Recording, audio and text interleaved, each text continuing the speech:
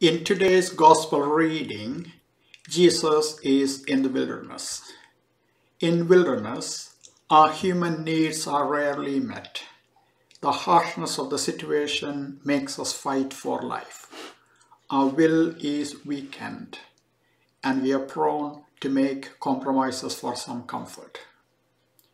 The wilderness is not a romantic place, nor is it a faraway desert. Our wilderness can be within ourselves. When a problem arises and we are in need of direction or at a loss for proper guidance in life, we normally like to avoid such situations. But we must notice that it is the Spirit of God that drives Jesus into the wilderness. The Holy Spirit intensifies the need to work through the tough choices of life. The Holy Spirit leads us into the middle of tougher situations and insists that we deal with them head on. There is one danger with many of us. We do not take ourselves seriously. We do not listen to ourselves.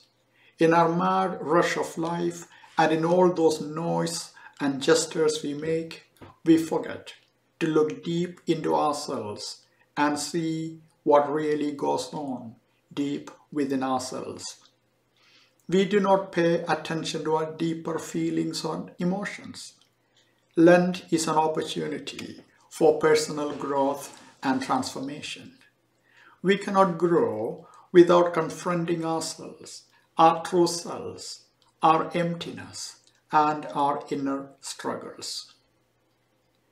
The three temptations that Jesus faced are about our inner motives and the kind of values we cherish. Jesus refuses to use his power to pursue personal glory and popularity. He could surely jump from the pinnacle of the temple without hurting himself. But he is not an exhibitionist. He does not believe in making a show of himself. He does not want to prove himself. He would not take the shortcuts to power, but will work patiently in his way for the blessing of the whole humanity. The temptation story of Jesus brings out the deeper conflicts and struggles that we all have. We are invited to take this battle within ourselves seriously, confronting our very selves seriously during this Lent. But we like to avoid such engagement with our real self.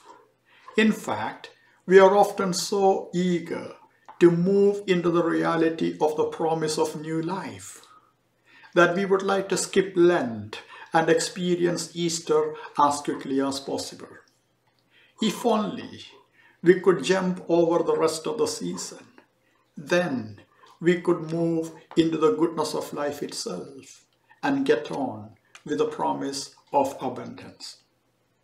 This refrain of if and then is repeated in our gospel story today.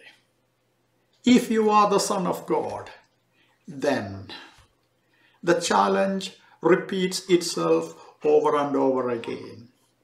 As human beings, we are often caught in these games of if only, then. If only I had done this or that, then I would have been in a different place now. If only I made a different choice in the past, I would have been more happier now. It is a common and human thing to wander into this path of regret, looking back and wondering aloud about what would happen if only we did things differently. At the beginning of Lent, this story of Jesus' experience in the wilderness leads me to reflect on two issues. First, coming to terms with lost possibilities, and secondly, recognizing the limitations of our human power and control.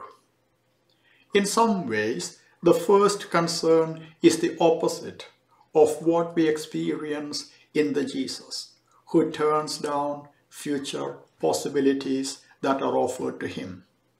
In the story, it is clear that Jesus is walking away from one kind of life in favor of another. It does not appear from this story that Jesus has any regrets about the path that he chooses. However, for human beings, making such decisions sometimes comes with an equally powerful wondering about what would have happened had we followed a different path or made a different choice. We need to recognize the grief we sometimes feel about the path we did not take. We might spend incredible energy during our lives examining the choices we made and living with the regrets of our lives. These lost opportunities are difficult to name and to grieve for, in part because they are so hard to see and know. We are fearful of making new choices, thus remaining stuck in our lives because of a limited vision and imagination. Whether it is the loss of a potential relationship, a friendship, a job, or a life, we need to have the courage to name, grieve, and let go of the paths not taken in our lives. Grieving and letting go of the regrets enables us to look inwardly at our soul and to turn toward God and toward those whom we love. The second issue that arises from this story is found in the human struggle to accept our limitations and to discern how to balance issues of power and control. It strikes me that in this passage, Jesus' ability and willingness to let go of supernatural power and control and to live within the boundaries of human life and reality help us to reflect on our own lives. Lent might be a time to consciously relinquish our illusion of power and control. To be human means to honestly face our limitations and to recognize that we are not God. I was reminded recently in a seminar that one of the central pastoral issues for all caregivers is the struggle to assist people in the process of coming to terms with the realities of their human limitations.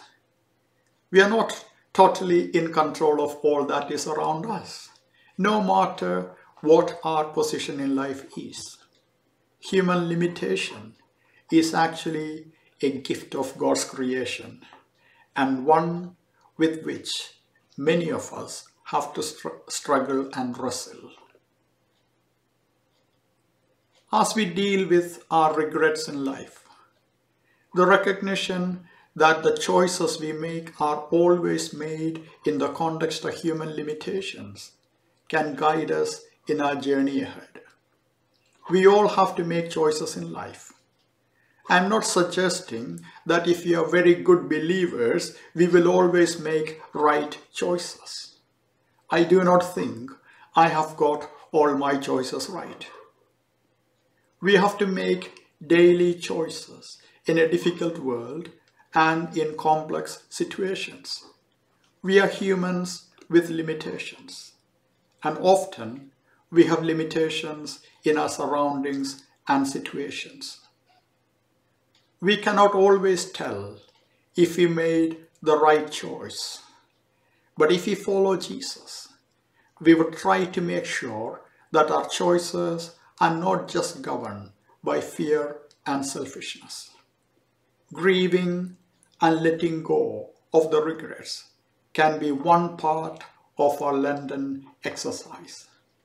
Another part could be an increased recognition that we are not God. We have limitations as humans. But God is right there in the midst of our struggles and pains, helping us to let go our regrets about lost possibilities and enabling us to move on with renewed power and hope. In the name of the Father, and of the Son, and of the Holy Spirit. Amen.